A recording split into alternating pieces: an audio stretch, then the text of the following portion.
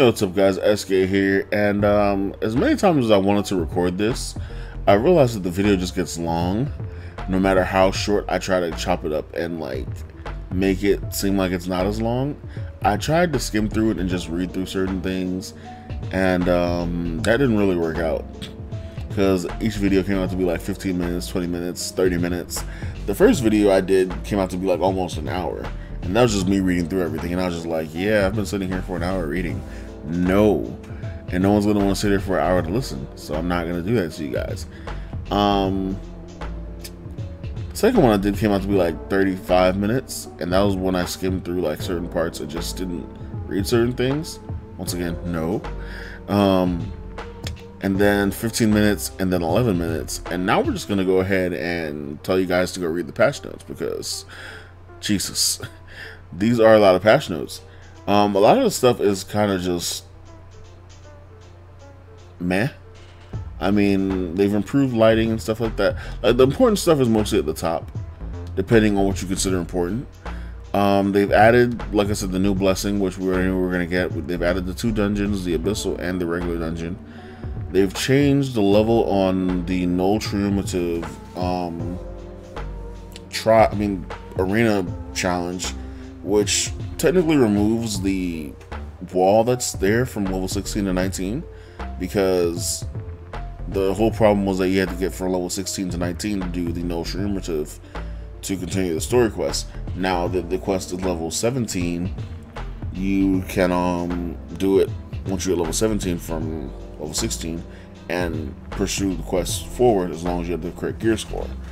So that kind of just changes a lot of things. Well, that's one big major change for the game.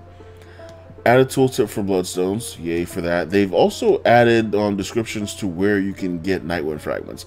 I wish they would have done that a long time ago. That was a change that was needed like day 2 maybe. They've added new mounts and stuff. Just other things that I think that they've done that should probably be mentioned really quickly. I'm scrolling up this because they did nerf some skills of some classes, and see if I can find that real quick. Berserkers weren't touched though, so ha ha ha ha. Berserkers are following along. For Crusaders, they've reduced the cost and damage of frontline destruction, reduced the cost and damage of Carved Path. For Mages, they've reduced the cost and damage of Meteor and Blizzard, and now you only gain 1 mana crystal for using for Meteor and Blizzard. And then for Priests, they reduce the cost, cooldown, and damage of Blades of Justice. Blades of Justice. And for Rangers, I'm not sure if this is a buff. Rangers Lightning Arrow now does more damage per target when targeting fewer enemies. So I'm not sure if that's a buff. That sounds like a buff to me, but I'm not sure if Rangers actually like that skill. I've heard mixed things about their Lightning Arrow and stuff like that. So mixed opinions about that. I said mixed skills. That was weird. I'm stupid. But yeah, it's just a bunch of fixes and things.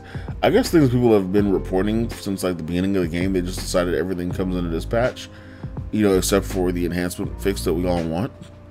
But yeah, we'll see what happens in the future of the game. Aside from this, like, this is a really good set of patch notes they've done here. Once again, it's a really big set of patch notes, so you might want to go ahead and read this yourself, see if there's anything you want to pick out of this.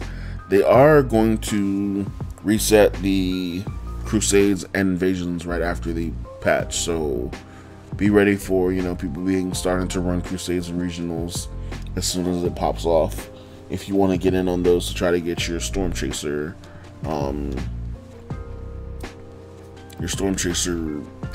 blessing. I'll probably be hopping on that train if anyone, you know, wants to party me. What's up? But yeah, that's pretty much it when it comes to the patch notes that I'm planning on reading. There are a lot of changes, like I said. You might want to go through this and read it for yourself. It's on the website for the game, blessedunleashed.com, I believe is the website. Let's find out. Yeah, blessedunleashed.com. So go ahead and check that out, and I will see you guys in the future. Peace.